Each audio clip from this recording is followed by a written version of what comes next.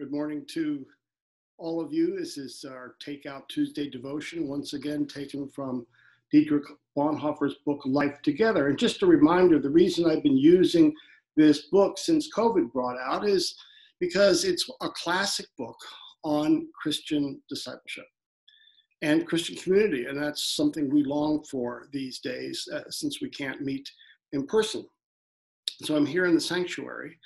And I thought I would point out one fascinating insight that Bonhoeffer has in this book, and it's about our communal prayer using the Psalms. He writes, the Psalter is the prayer book of Jesus Christ in the truest sense of the word.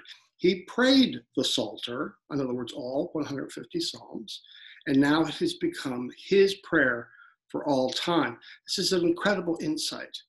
One that I learned in the first church where I was raised is how important it is to read the Psalms on a regular basis, that becomes our language.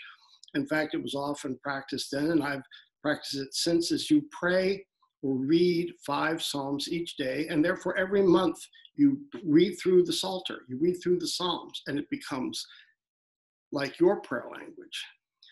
Always remembering, however, Jesus prayed these prayers. These were Jesus' own prayers that he memorized and that he used on a regular basis. And therefore, Bonhoeffer writes, in the Psalter, we learn to pray on the basis of Christ's prayer. The Psalter is the great school of prayer.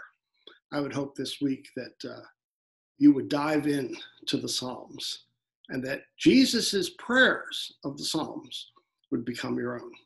Blessings to you. Bye-bye now.